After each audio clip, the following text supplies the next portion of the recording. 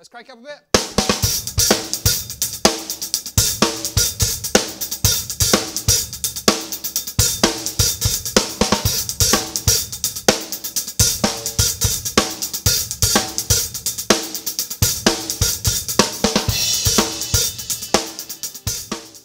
Hey drummers, how's it going? Long time no see. Sorry it's been so long since I've had a lesson up. I've been working on the website, trying to put some packages together.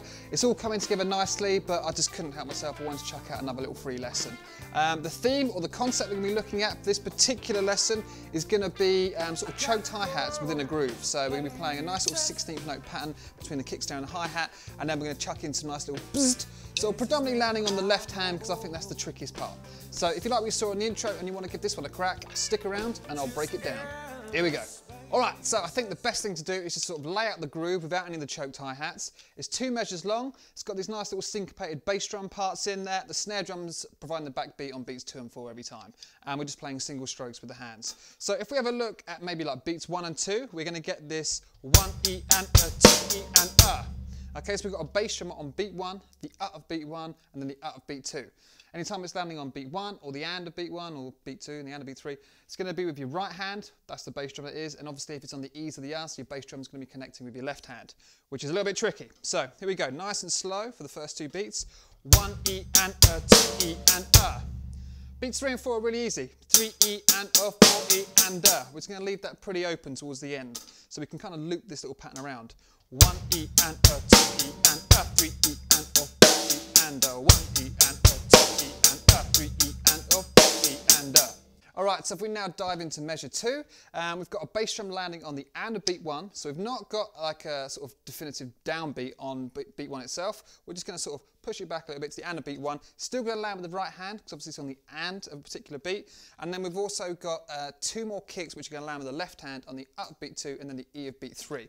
And the rest of it, snare drums on beat 2 and 4, right, left, right, left, right, left, all the way through. So we've got 1 E and a, 2 E and a, 3 E and a, 4 E and a, 1 E and a, 2 E and a, 3 E and a, 4 E and a. Alright, so what I'll do now is I'll just count our way through measures 1 and 2. So we've got 1 E and a, 2 E and a, 3 E and a, 4 E and a, 1 E and a, 2 E and a, 3 E and a, 4 E and a, 1 E and a, 2 E and a, 3 E and a, 4 E and a, 1 E and a, 2 E and a, 3 E and a, 4 E and a. Let's speed her up a little bit.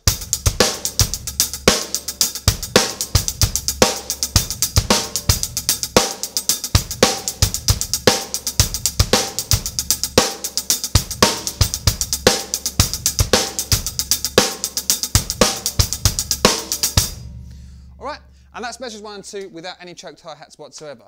Now we're going to chuck them in, and my little tips for this is what I tend to do is, obviously with a choked hi-hat it's much like the same as a choked crash. It's got a really quick delay, except obviously you're closing with your foot, and that sort of is going to, you're aiming it for it to last like a 16th note, so it's going to be closed by the time you play. If you're sort of doing it on your left hand, it's closed by the time you're hitting it, hitting the next note with your right hand, and vice versa. So my little tips are just to sort of, because we don't want to do too much movement with our left foot, I'm just kind of like lifting my toes, just sort of jerking them up every time that bass drum comes down, so the feet are doing the opposite every time. And then when I'm actually striking the hi-hat, what I tend to do is just, you know, tighten up the angle a little bit and then hit the actual hi-hat more on the edge with the shoulder of a stick, so that sort of helps sort of get the sound to pop out a tiny bit more. And you'll notice that these notes will suddenly lift up out the beat a bit more than if you're just playing like a kick with the hi-hat. But when you open the hi-hat as well, you get that top end, so it really cuts through. So let's just have a look at the first measure.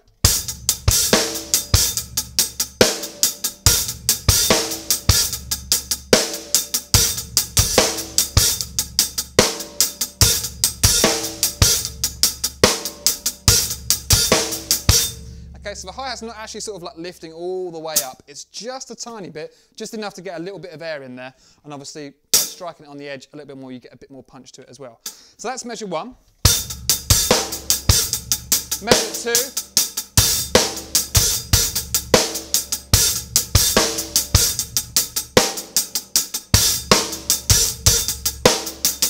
And like me, you're definitely going to find the choked hi-hats with the left hand a little bit more tricky. And that's kind of what this whole video is about. It's more sort of along the lines of, if you can sort of, you know, if you can play this groove and you can sort of pick out those little like like the E's and the R's with those little choked hi-hats, then you can essentially take the same concept and sort of match it to whatever song you're playing. So if you've got certain notes or certain rhythms that you want to emphasise a tiny bit more, you just sort of like, you know, find out whereabouts in the bar it lands, and then you can just pop one of those little choked hi-hats and really sort of bring it out in the music. So let's just sort of speed it up a tiny bit. That was wrong.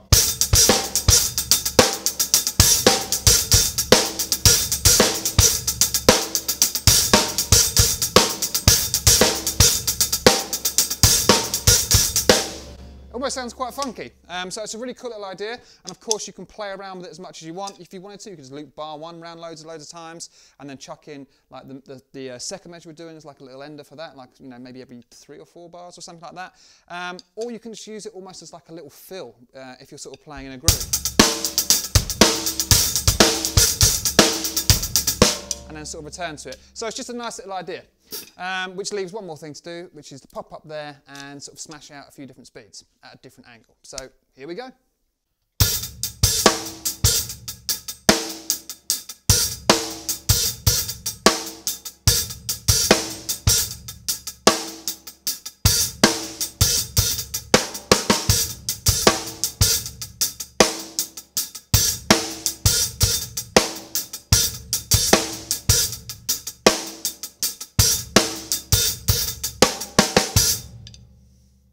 Let's go a little bit faster.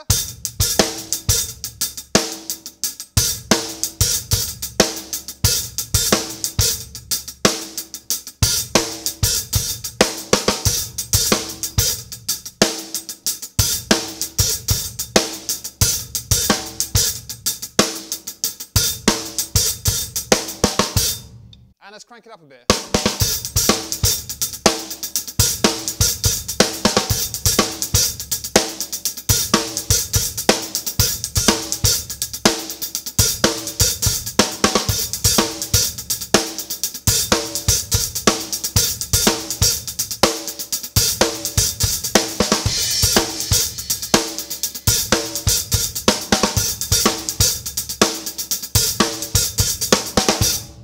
Alright drummers, so there it is. I hope you enjoyed the lesson. Thank you very much for watching. If you did like it, please give it a like, it always helps. If you're a subscriber, hit that little notification icon, lets you know every time a drum lesson comes out. If you're new to the channel, please subscribe, check out the other 300 odd drum lessons we've got going on. There's some easy ones in this and some more difficult ones, maybe a couple just sort of, you know, down the video around here. The website's nearly done. Once that's up and running, we'll be back to sort of a drum lesson every week. It'll be sort of bi-weekly for free ones on YouTube, but I will just post like a little clip so you can see what there is going on. And then if you want to sort of sign up and be a sponsor, then it's like £5 a month or $5 a month. But there'll be more information about that coming soon. So if you want to find out more about that, just check my Facebook page. That's where I do sort of like most of my community work. Although it could be better. And then if you want, you can also find me on Instagram and Twitter. So until next time, take care, keep drumming, and I'll see you very soon with some more fun drumming ideas. All right, see you later. Bye.